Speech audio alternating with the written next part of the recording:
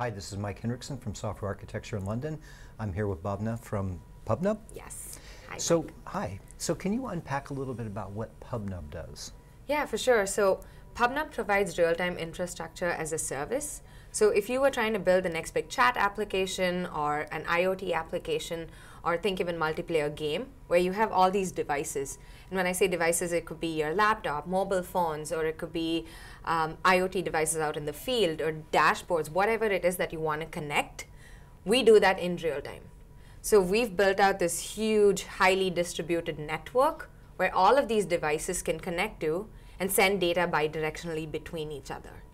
So you could connect my Amazon Alexa devices and my Google Home device all together? Exactly. So as long as that device can connect to the internet, it can speak PubNub. And if it can speak PubNub, they can now talk to each other using one of our 70 different SDKs. So when I said you can, any device in the world, I literally mean that because we have 70 different SDKs.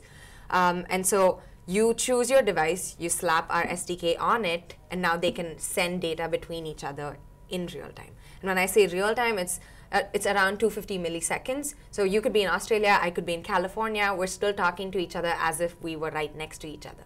So the whole point with real time is like, hey, as it happens in the real world, we want to make that online experience just like that. So it's seamless. So it makes these apps more enjoyable to use because you're no longer refreshing the page or pressing the refresh button to get more information. As it happens, it's being pushed down to you. So you're building that infrastructure for developers then to write their apps sitting on top of that real-time infrastructure. Exactly. So we believe that people shouldn't be wasting their time reinventing the wheel. So it's an interesting story because our founders, they started building a real-time chat application themselves, and they realized there are all these pain points when trying to scale it out because you no longer maintain that latency, or you have to worry about security. You have to maintain how to scale this if I have 1 million users hitting my application.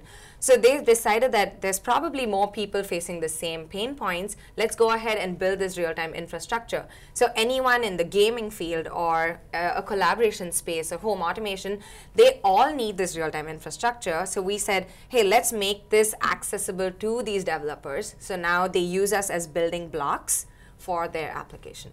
So how do you discover new devices? Because you know, the IoT world is changing really quickly. Right. You know, how do you discover new devices? That's so true because I used to work with IoT 2 years ago, and literally every day there's a cheaper, faster device that they want to use. And the great thing is they all connect to the internet. They're all amazing. But what we decided was we've built this very low-level C SDK, which can be tweaked to work. C as in the C programming language? Yes, C Hardware programming.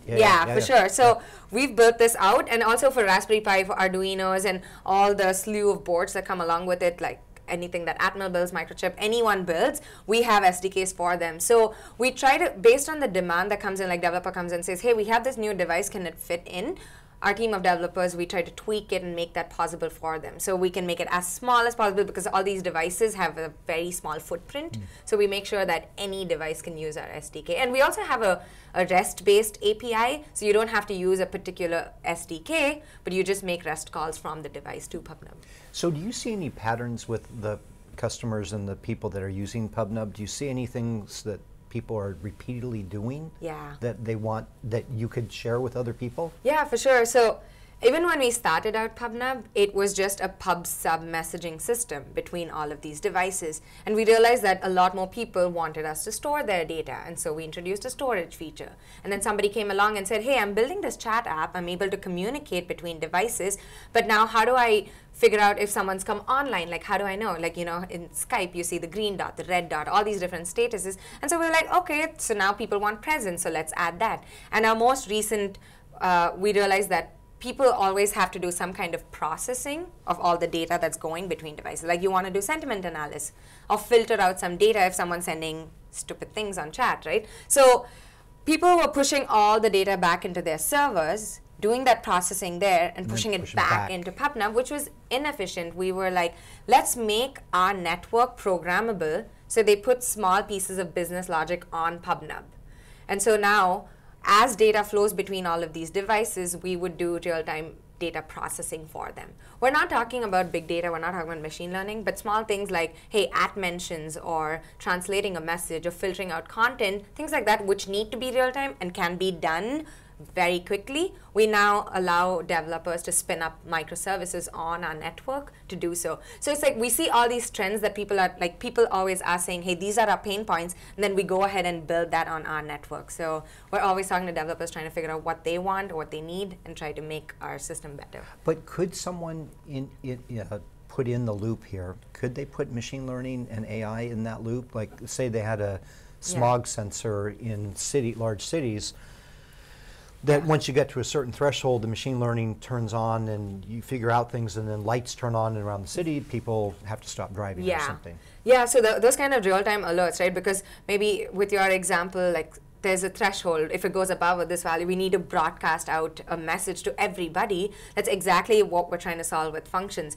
Because with PubNub itself, you have the ability to send out a message to millions and millions of users with just one publish API.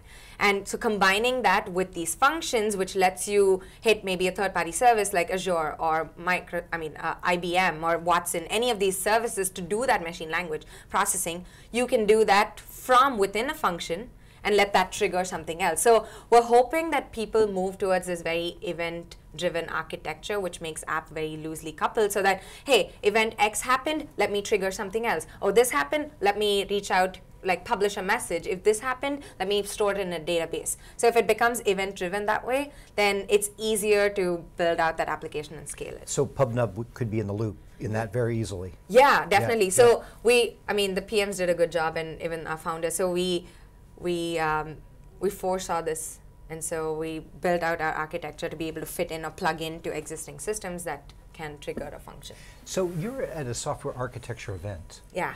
So why? I mean, I get the architecture of what you're doing with at the edge and all the IoT devices, but are the architects the ones that are going to be using the PubNub type service real time? Yeah, I mean, so PubNub is a service that you have to integrate within your existing application, and the architects are the ones who know, broadly speaking from a higher perspective, how everything fits in. And so if we're able to talk to them, they will now convey to their developers saying, hey, this is a great product, it works well with the rest of the systems we have for our application, so why don't we use them? So I think it's a great place. So we've been talking to software architects the last 2 days, and it's been very interesting. They're like, hey, we're using Kafka. Can PubNub work with this? Or why would I use PubNub versus something else? And so all these very strategic questions or discussions that need to be had before a developer can actually pick up our SDK and work with it. So I think it's been great. And at the same time, we're learning too, because we're like, okay, people seem to be using a lot of these services, so now we know how exactly to position ours with the rest of it. So it's been a great fit. Excellent. So Bhavna, if we sit down 12 months from now and have this conversation, what will change for PubNub during that 12 months? I mean, 12 months is a long time. Yeah. What do you see on your horizon that will change the way you guys do things? Yeah, I mean, so we're always adding new functionalities to PubNub, but again, the ramp-up time for developers to use any new feature that we launch is pretty long, because they have to rethink the way they architect their application. They have to now trust another service to do something for them, especially when we make it so easy to build something. They're trusting us to power their real-time app. And so it takes a while, actually. Like 12 months seems like a lot of time, but we're seeing slow adoption of the function. People are using it as added extensibility to their application, but we're hoping that more people use this, and like the event-driven architecture that I was talking, more people build out these loosely coupled apps that make it so easy to unlock value from multiple cloud vendors, and PubNub included. So hoping that we see more amazing real-time applications that people have built. That's one great thing of working in PubNub. We kind of see what everyone around the world, what kind of new applications they're building. So we're really hoping that really takes off, and a lot more people are using the network. Excellent, Bhavna. We look forward to that conversation. Thank you. Yeah, of course. It was nice talking to you. Thank you.